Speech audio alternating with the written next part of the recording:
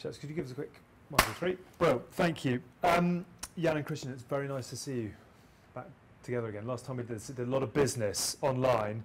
I was trying to think, before doing this, of films in which the sequel is better than the original. And I came up with Godfather Part 2, Star Wars, Toy Story 2, if you're pushing the boundaries, Rocky 4. Have we got a Part 2 blockbuster this Friday between the two of you, Jan? I believe we do. Kristian's always someone who's in good shape, who's looking forward for a hard battle. And I think this time I'm actually ready to put on the boxing gloves and give him a run for his money. Ironically, we both failed last time. So, I think it's going to be an interesting one come Friday. You were saying that you feel in a better place this time than Ibiza. Is that fair? Yeah, much better. Ibiza for me was tricky, coming in. I knew I'd had, 5 weeks coming in being injury-free. And it's been good since then and made good progress. And, looking forward to being more of the athlete that I'm probably known for. What about you, Kristian? How sort of significant an event to have a crack at this man? Well, of course, it's second last race you're doing.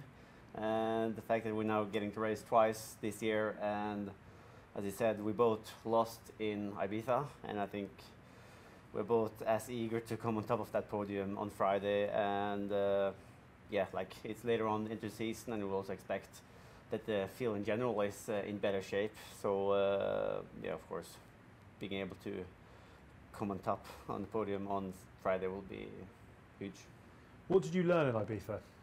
I learned, I'm not sure really, you can't just look at 1 or 2 guys, when Alistair was up front, and I didn't really count the guys up who was in his breakaway when they sort of separated on the bike, and I thought that I had control on Jan because he was in my sort of pack halfway through on the bike, and suddenly Max was the one getting away with the win. So you can't just look at 1 or 2 guys, you have to be aware of the whole sort of field and maybe be more aggressive halfway through the race and not just be on the defensive side. Jan, what do you take from Ibiza, from your own perspective, but also the field around you? Yeah, from my own perspective, if I'm very honest, Ibiza was actually somewhat of a success. After my last year and my injury story and where I'd come from, it was somewhat eye-opening to see that the depth of the field is that much better. Personally, I was surprised about how unaggressive you were and how much you were waiting and thinking everybody's just going to wait for you, because that is something, for the claims you make. I mean, you kind of want to go out there and grab it by the neck. So I don't think we're going to see that mistake again. Passive? Is that fair from Ibiza? Yeah, I guess so. Early on, even on the bike, I was going out in my power, and maybe a little bit with the learnings from Edmonton, I was thinking the second half will matter more, but suddenly the group separated, and I was sort of still thinking second half, and especially on the run, it will I can catch on quite a lot, but then suddenly I didn't just run out of distance, I was also not running fast enough on the run to catch Max, and but also felt going into the races in May, I missed sort of that top end gear in leg speed or race pace, and I feel, especially in the short distance race I've done now since May, that it's been going in the right direction, and even for a 100k race, I think I'm better prepared in terms of the leg speed now.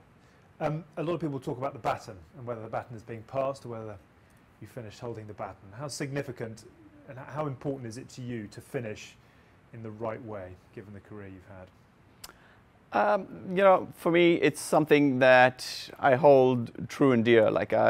I love the feeling of winning, and I love the feeling of cherishing high performance, and that's something that I've always done. I've always set my intentions to come and bring out the very best in me, and I'm looking forward to testing that and letting the roulette run on the weekend.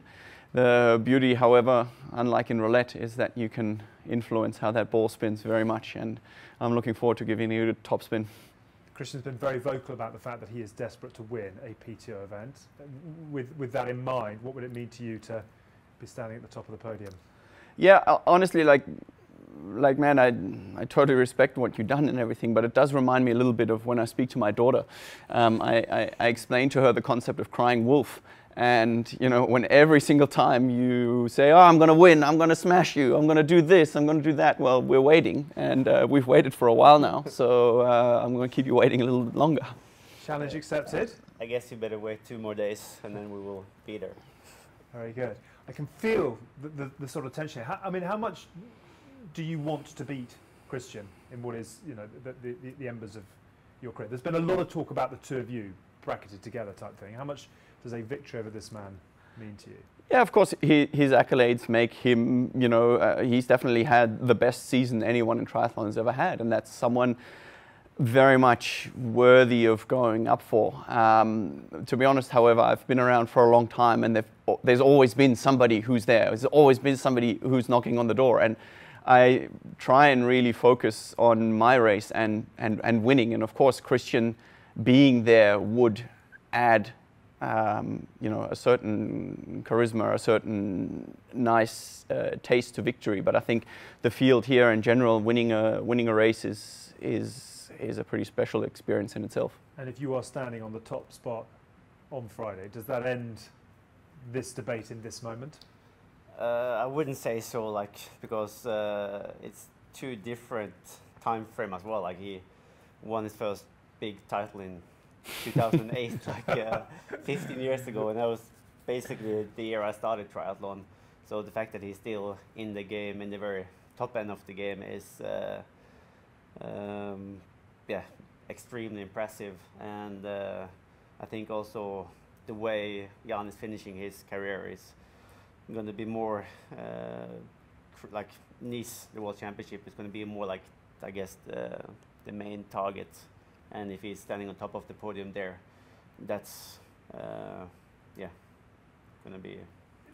It adds a lot of spice for the viewer with the two of you going head. Does it genuinely add spice to you, to your planning, to being here when you get to go against Kristian? Yeah, I mean, unfortunately, Kristian only announced it quite late. I felt that he's coming, you know, for me, of course, the journey of getting to the start line is always something, and having him there has definitely helped me through the last track sets, and, you know, making sure there is that extra mile being covered. And that's, you know, probably the biggest compliment I could make to you as well, because there's not many people in the world that would do that to me anymore. Like you said, I've been around for 23 years, and it turns into a routine until somebody comes that's worth pushing for, and I would have to admit that Kristian is one of those guys. Backhanded compliment. But likewise, does it add to your preparation, to your mental sort of preparation when you know this man is on the start line alongside you? Yeah, of course. Like every chance you have to race Jan, like it brings more like prestige to the race, because it's not just about the prize money. It's also like the athletes you're racing and everything that he has achieved. And of course, it's again gets me out of the bed in the morning as well. In the same way, he's getting more motivated to do the training, getting in the shape he needs to be for this race. Does it come down to the two of you and the two of you alone on Friday, or do you look at the field and think actually there are 1 or 2 other runners and riders here just to keep an eye on? Well, I think the thing is that that would kind of, it would be amazing if it was the 2 of us. Like, that would really be a dream scenario. Like, I'd love to have a proper crack. And I feel that my run has definitely come far enough up that I think if there's the 2 of us, it would actually be a proper ding-dong battle. And that's, yeah, that would be incredibly exciting. You can't discount the rest of the field. There's some incredible athletes here. You know, there's probably at least a stronger biker and possibly a stronger runner in the field than the both of us. But for that, we will have to wait until Friday, and just remember that it's a triathlon and not an individual event.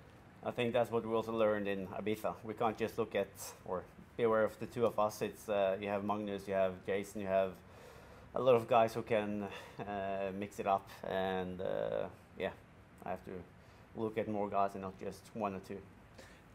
We must let you go because I know you've got a lot of other things to go into, but I'd just like to ask you one last question, Kristian, with Jan alongside. Just not speaking on behalf of everybody, but just the impact that he has had on the sport of triathlon and the opportunity you've got just to pay tribute to the man alongside you. Well, it's actually quite an honor to be able to race him, and after seeing him, like as I said, like for the first time when I was searching on triathlon on YouTube as I was starting back in 2008, it was Jan who pops up. And Training day in Stellenbosch? No, that was later. That was actually a few years later. It's 48 hours training day. Yeah, true. That was actually later. Yeah, you're right. Like in 2011, I think. And looking up to like him and Javier and that generation, and also the way he changed. So I would say he was maybe the first one to actually make arm and distance. Change that in terms of the performance, like bring it up, not just one or two stats, but like really being dominant there, and truly inspirational athletes. Enough of the niceties, or is that a compliment that you'll accept? No, absolutely. I mean, like I said, I think we have all the respect in the world for each other. It doesn't mean we don't want to jump at each other's throats once the race gun goes, and that's kind of, you know, what really is what the sport is all about. It's rivalries that make it more exciting, and you know, you need the clouds to show how fast the aeroplane can fly. Here's to a fabulous sequel. Gents, thank you very much indeed. Good luck on Friday. Thank you. Thanks, buddy. Thank you. Well done, guys. Thank you very much indeed. Well done. Thank you for your patience as well.